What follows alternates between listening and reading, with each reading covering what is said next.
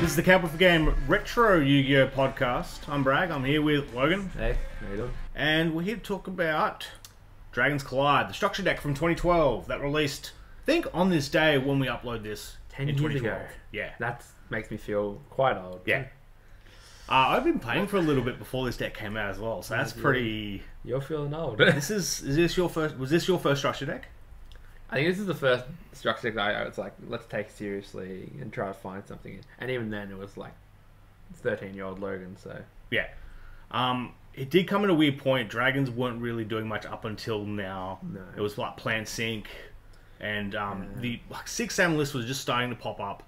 I thought 6-Sam's list were just before this, like they had been around for a little bit. Yeah. Because this kind of ended up being the start of like Chaos Dragon, Wind Up, in Zector format. Yeah. Which was pretty much when 6-Sam stopped being relevant after the ban list. So Yeah.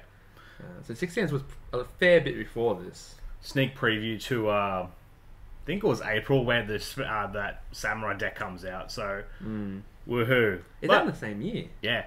Wow. Yeah. Okay. We get this, which is a good innovative structure deck, and the 6-Sam one that was way too late. Yeah. That's neither here nor there. Otherwise, into the deck itself. Okay. This was the debut deck of Light Pulsar Dragon and Dark Flare Dragon. Two pretty good Chaos Dragons. But nothing like Eclipse Wyvern is. No. Which- Light Pulsar having the effect to bring itself back from the graveyard was quite handy though. Yeah, definitely a cute card. Yeah. Was creative in a sense for a Chaos card. Yeah. It created something different about itself to... Yeah, interesting way, and then also not too free. This didn't really power creep too much. No. They slid in there quite nice, but Eclipse Wyvern banishing from deck is... Would be power crept in later years. Yeah, it's... They'd find a way to break that.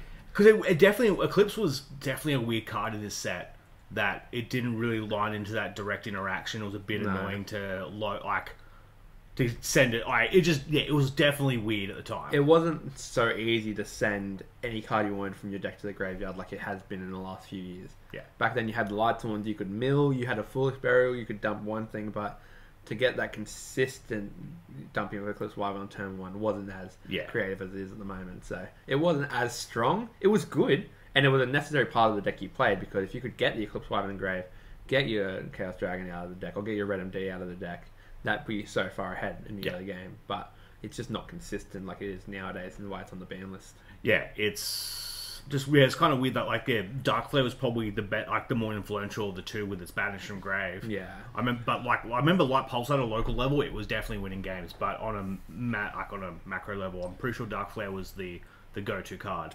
So it's kind of weird that the two power cards eventually are swapped with just the kind of super rare that's there. Screw it. Yeah. This has the blue eyes and red eyes and two cards. The engine with Whitestone and Blackstone. I think you played the white. You played maybe the blue eye then in a couple of builds, but like once you got to like people understanding how to play the deck a bit more, that sort of engine was not in the main.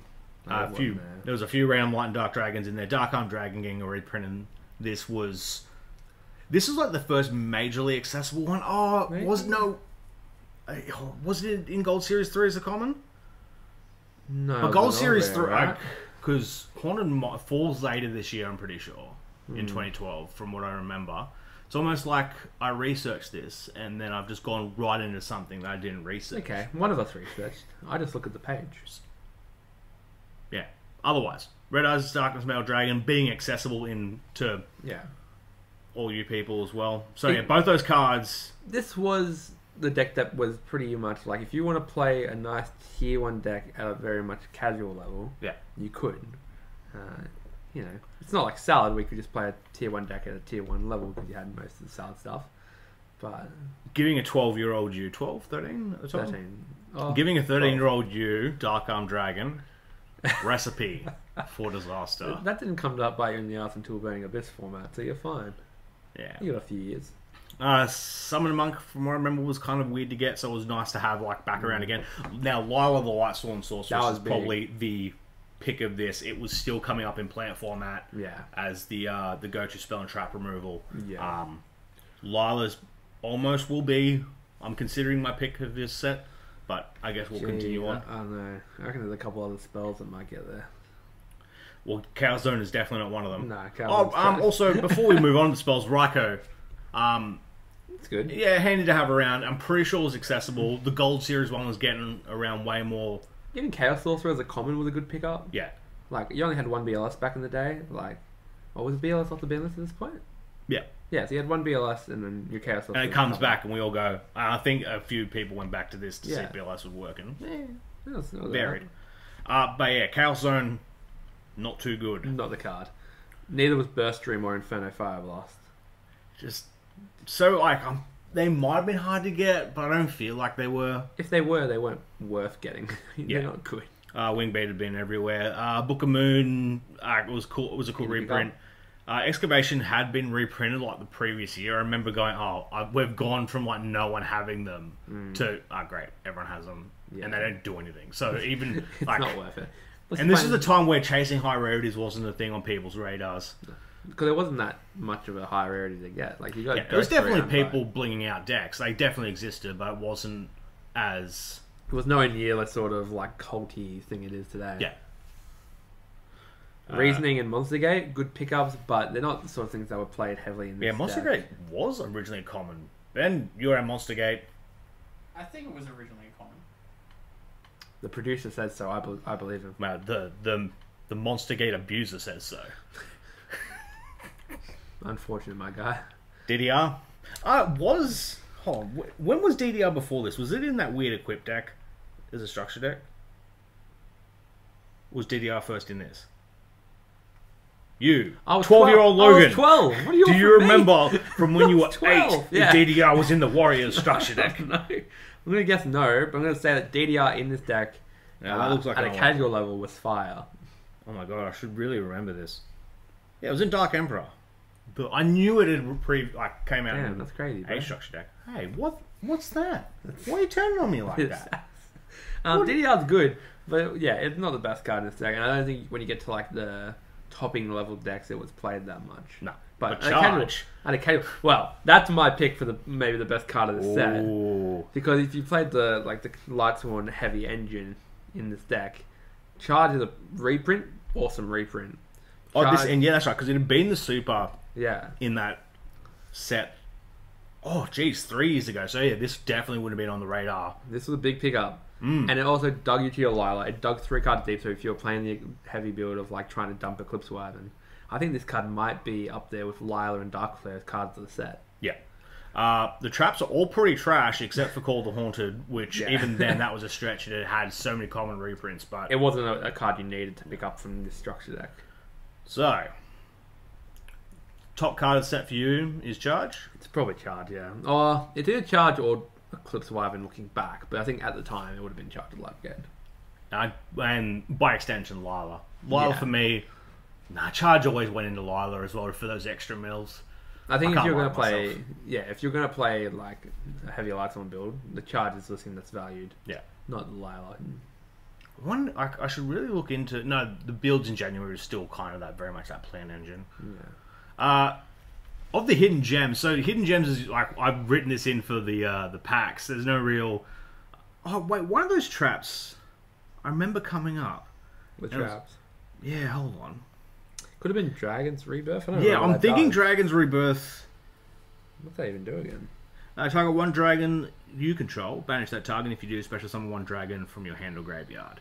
I think this might be the only thing I could say is hidden gem, because I definitely have... For some reason, this card's burning my brain, so that means I've probably either lost to it or think I'm at a risk. Would you say like the cards that were not great? Like, I'm looking at certain things like, Reasoning and Monster Gate could have been hidden gems in this. Like, they weren't hugely busted at the time. But no, everyone was aware of them because of the DMOC true. loop, so... Even maybe like a Summoner Monk? No, look, going forward, we all know my opinion of Summoner Monk, bad card. Yeah, but it's playable. Like, it's a card that's found its purpose. Okay, shit card then. Cool, good chat. Maybe the Eclipse Wyvern. If we're talking about a card that wasn't as good then, but it's found to be, it's like really good now, then Eclipse Wyvern covers that bill because it's bloody insane. Worst card? Oh Jesus, Chaos Zone's up there. Axe Dragon as well. I mean, Red Eyes, Black Metal, Red Eyes. Oh, he's calling out Red Eyes. Black Dragon, maybe. You ever gonna play Red Eyes Black Dragon in this deck? At least Axe Dragon 2K level 4. At least it's playable at common at like a casual level. Man's be hating Red Eyes Black Dragon. This is crazy. Card's trash. Maybe Lord of D might be the worst card in this deck. I don't know. Anything that was like original Kaiba or original Joey, trash. Wow. Calls out as anime fans. Go get him, DMs. At Jesse Hesselhurst. Actually, no, I think he pretty much agrees with you. He would agree with the assessment of Red Eyes. Good. It's plain trash. For the values, what website shall we use? What website should we plug?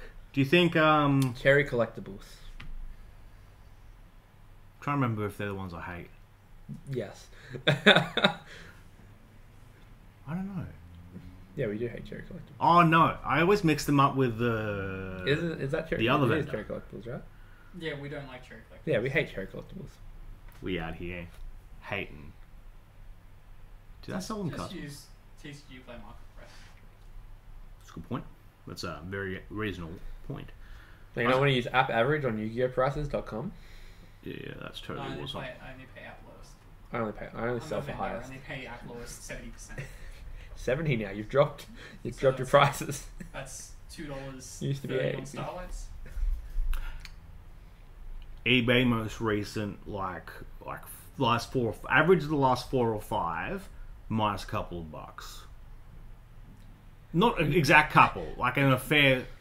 This is all a pause for you to get up TCG Player. Stop adding into it. Get it up. Because you could just search the set on TCG Player and give you all the prices. That's what she says all the time. The listed median price or average? Oh my god! Whatever button I just clicked crashed TCG Player. It's getting cut out, isn't it? Nope. No, this isn't getting cut out. This is wow. This deck did Well, while not Brad make... does that, ladies and gentlemen, let me tell you about something you should be looking into. And that's eventually coming to Snake Rat on YouTube when I start putting content back up after my 12-month hiatus. It's alright, we'll be After there. uploading 2 pieces of content. I'll allow it. Three pieces of content. 3. 3 pieces of content. Same as Blake. Wow. Big call out. At Blake.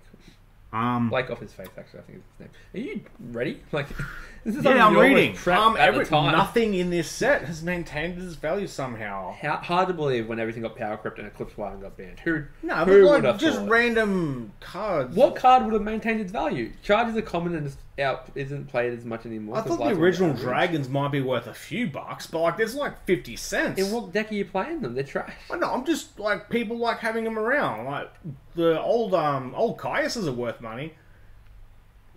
I like Old Kaisers are worth money because I have the old Kaisers. Yeah. original structure deck Ultras and Supers. I like. They're nice. But the thing is, we're at with these cards, they weren't expensive in the day, and they're not saying like Shadow Mist. Shadow Mist stayed expensive because it was something that was like played as like a niche thing in a bunch of decks Received afterwards. a reprint. Yeah. Okay, here we go. This So- deck received reprints and is Common Red MD is up to $4. That is the most expensive card from the set. Hard to believe when it got destroyed by Narada. People list those red eyes for a little bit, so that ruins the average. And yeah, Eclipse Wyvern is like $2. I feel like if Eclipse Wyvern came off the ban list, those spike in price. Spike. Yeah, they got like at least 7. Spiking at $7. That's a 350% increase. What are I you agree. about? I agree. I'm just. Why are you turning on me, man? What the hate? Why are you turning on me, man? You got me there. yeah, It's yeah. almost the profit ratio I make on selling Logan's cards. And haven't they been doing wonders for the syndicate? Yeah, they are. They own the west side of town. That's why they have a stock take. The whole suburb around you they now own. Yeah, they got it from Brady's real estate. Yeah. Yeah, Do we sell stocks to the syndicate? Sneaky plug. So, lastly, the impact on the format. We kind of half covered it. Oh, it's got a definite impact on the format. It was one of the top decks for a good 6-month period. You reckon? Yeah, for sure. You had itself, Dino Rabbit, Insector, Wind Up. Oh, yeah. Yeah. No, you're right. That's They our whole definitely were format. there. Ah, what are you on about? You got the future Oh, well, fusion build? Oh, yeah. Yeah, it's amazing how a 12-year-old remembers the format better than you, eh? No, I do. I guess I've never really given them that acknowledgement. I've always just gone as Dino Rabbit. Well, yeah, it was Dino Rabbit, but these decks were around it. It was Dino Rabbit wind up, and then you had like Insectors and Dragons kind of keeping in the mix. Yeah, that's... You're right. I've always gone... They never did anything. I knew they did stuff at locals because they were... Everyone had them. Just cut out that segment there and send it to me. Yes, you were right. I'm editing this. Well, make sure you send it to me because that's, again, another piece of information. It's not the producer's job to do that. Man's never going to make it in Hollywood. You're right though, because like there was plenty of us playing Dragons at the time. You had Spencer playing the Future Fusion build. You had myself playing a very casual format build with. Like, and yeah, there was definitely a few other players. Yeah. Then there's some people who aren't around today. I'm curious, in our Discord, we got a link to our Discord and like on the show notes and in there. Let me know. I'm very curious if this like took over your locals too. If you played 10 years ago. Well, I would imagine, yeah, only if you played to the day 10 years ago. If you played one day later, piss off. But I would imagine it would have to, right? Similar to any other structure that has some level of playability. Monarchs, you found that kind of went around with a good couple players in your community. Salad, I couldn't tell you. Played around. I legitimately blocked Monarchs out. ABC format, there was like 4 or 5 people that I played that Salad deck. for a bit. Exactly. So like, it's almost the best Salad player on Wollongong nearly, I think. Do you have a YCS top? No, not Do yet. you have a Nats top? Get falling down that pecking order. Actually, Lachlan used the deck more than me, so he might have been the best Salad player. That's true. That's true. Yeah, he used. Yeah, I don't know. But Salads for 2030, no, 2029? 2019? When was the release? 2019. Yeah, so 2029 will be when we do the recap. Oh, yeah, when we're doing this in... You gonna make it to 2029? Am I gonna make it to 2029? I'm placing a bet right here you wouldn't have hair. That's rude, but probably accurate. I've been putting off getting a haircut to keep some hair. I won't be 40 yet, so that's okay. I can live with 2029. Okay. I'm not looking forward to 40, man. It's alright. You'll be retired. I'll sit there and we'll get Josh in this seat. Because he'll be like... He'll be 12 when that came out. So it was all... God, you are so much better than him. Him at 12 is better than you at 12. Was it? Yeah. Is it? Well, he's 15 now. He's got a YCS top. He's better than all of us. Yeah. I mean, I have a Nats top, 2018, so just a reminder. He's still found a way. There is, for this year, 12 more of these. 12 more? Yeah. We're going to do... One a month. Maybe I've counted wrong. Maybe it's more. You didn't do one in January. There we go. But yeah, no, we're going to try and hit 2 a month. That's still not 12. Still not how that works. It's like 22. 23. 2 a month? Well, if there's 12 months in a year, yeah, and we've skipped January, so 11 months left. Yeah. What's 11 times 2? 22. You said 12. 20? No, there's no way we're doing 22 of these. Maths is hard, kids. Stay in school. They don't release as much product back then as they do now. Yeah, so we'll catch up quickly. You'll catch up quickly. There we go. Found the notes. Oh, maybe it is 22. I know what you're telling me. I can't read from that far away. It's almost like I'll have it up here. Now to prove you wrong, dickhead. Oh man, I can read all of this. Look at that. You got that thing. And for the audio listeners at home, on your cards. Oh, what's that one? What is that one? I don't know. It's going to be the Spanish Inquisition. Nobody expects the Spanish Inquisition. We're back with Galactic Overlord. 22nd of February, I reckon. Okay. Before we go there, prediction? Good set or bad set? Just have a think about it.